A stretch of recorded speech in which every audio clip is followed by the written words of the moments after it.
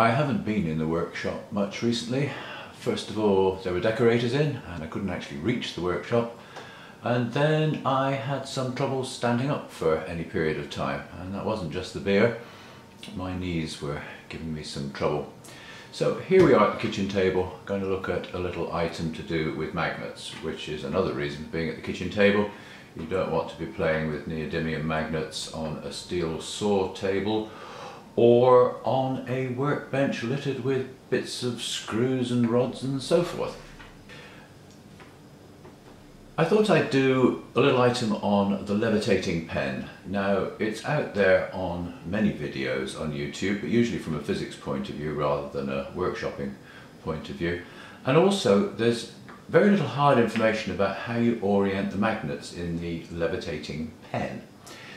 Now, I don't turn pens on the lathe, I don't have a lathe anymore, but for those people who do turn pens, this might be an interesting thing to make. It also makes an interesting toy as well. My favourite video showing the various varieties of this kind of toy is Tim Rowett's Grand Illusions. I'll put a link down below. One of the questions that somewhat surprisingly isn't answered particularly clearly on the science and physics videos is the orientation and the placement of the magnets in terms of their poles. Now, these are all disc magnets, as indeed are the magnets on the pen, and they have their poles on their circular faces. You might remember another video I did where I wanted the poles to be on the cylindrical sides, but no, these are the more ordinary, more commonly found disc magnets where the poles are on the faces. Now, if you think about it, the magnets on the pen here must exhibit symmetry of their fields. Otherwise, in one orientation it would be levitated and in another it wouldn't. And you wouldn't be able to spin the pen or the toy, whichever you choose to make. So these magnets here must have their faces on the long axis of the pen. If these were face up, then there would be a neutral effect, because you'd have a North Pole and a South Pole above either a North Pole or a South Pole. And that's not going to levitate. You want these the same way around so that they either repel, like that, or attract. And if we want the force to be repulsive, then these are all going to have to be the same way around. So if that is a North Pole, and I don't know, then that must be a North Pole and that must be a North Pole. Same thing over here. That must be a North Pole, that must be a North Pole, and that must be a North Pole. You could argue that it didn't matter. As long as those three were the same, and those three were the same, it would work. The thing is, though, at rest, it would exhibit some peculiar behaviour if these three were one way round and these three were another way round. So, to summarise, all the magnets have their circular faces oriented to the long axis of the pen, and they all have their North Poles at the same side. Here, here, here, here, here, and here. Now, if you come to do this as a pen turner, you'll want ring magnets rather than disc magnets. You'll want some kind of ballpoint refill going through the holes in the ring magnets. You really have to use a ballpoint, you can't use a pencil. A pencil would wear down and the geometry would change, particularly the geometry of the support over here, which we'll be talking about in a moment. So what about the distances apart? Well, the first thing to establish is these two magnets here. And if you're making a pen, they'll probably be a little bit closer than these, because, as I said, you'll have a refill running through the centre and it'll poke out a bit here and it'll poke out a bit here. And having set this distance, then you make these distances here exactly the same.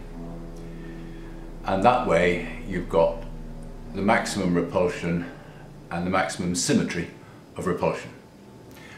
What about this distance here? Well, you'll have to do some experimenting. Let's have a look at the fields. Here are the magnets, and the lines of force will be doing this, but the effect of that will be to give these ovoid surfaces of equal repulsion. So let's have a look at those ovoids. And these represent the repulsive force that just about balances the weight of the magnet.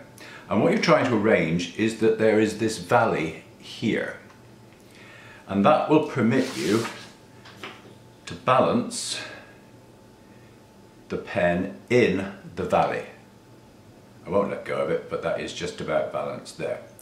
So if these are close together, you won't have enough of a valley, and if they're too far apart, the valley will be too far down. So a little bit of experimenting, either with some clever screw advances or something, or just good old blue tack here, or hot melt glue. A bit of experimenting will tell you where that is. So let's have another look at this. You can arrange that there's a valley in this axis, but in this axis there will be a hilltop. So when you place your pen here, it will nestle nicely in there, but it won't nestle that way. It will want to fall off either over there or over there. And the trick is that you balance it such that it is just falling off, but there's something here. And the classic thing to put over here is something hard and shiny like a mirror. So the point of the ball refill will rest against a hard shiny surface here, a mirror. And as the magnet tries to fall off down here, it meets the mirror which holds it where you want it. Now it's not much of an illusion when you can actually see the magnets, and also there's a danger that you might drop your pen the wrong way around and these magnets smack into these magnets. And you don't really want to smack these magnets together. There's quite a bit of force holding them together and you don't want them shattering. So you need some kind of tray. I just roughed this out using the table saw and the blade at an angle, but doing it properly you'd want some kind of continuous curve in here. I'm not quite sure how you would do that. With these very strong magnets, probably if you were to use ring magnets, you wouldn't need them quite far apart, but with these rather strong magnets, I do have quite a distance on here, and this was the best bit of wood I could find for the trial, and the magnets are only just hidden by it. So if we were using these magnets, I'd want a wider piece of wood than this. And if you were to have it up there, well then the hover distance, the levitation distance would be not terribly impressive. So what I'm going to do is make some cutouts here and sink those magnets into those cutouts. I don't have a 1/4 inch drill bit, these are 1/4 inch thick magnets, but I do have a 1/4 inch router, so I'm going to route out some little channels here and set these magnets into those. I've marked up my slot positions symmetrically, and I've set this fence here for the first pair, and then I'll move this fence for the second pair.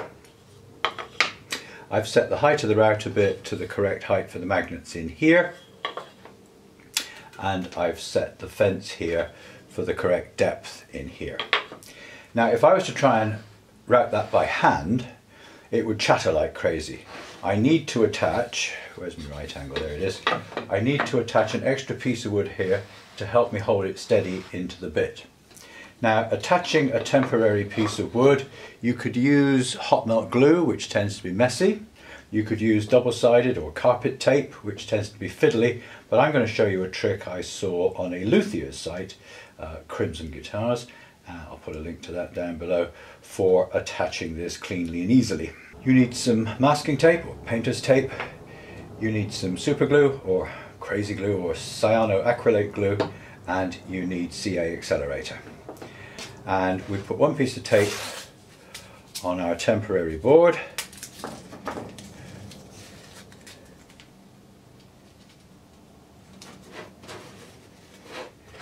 Put another piece of tape on our workpiece.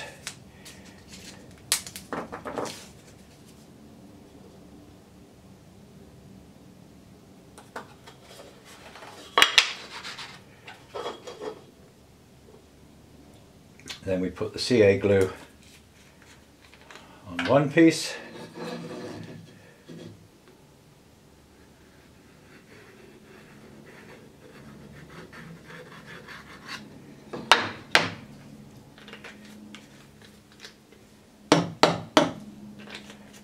rather a lot there. Try and keep the nozzle from not clogging as long as I can.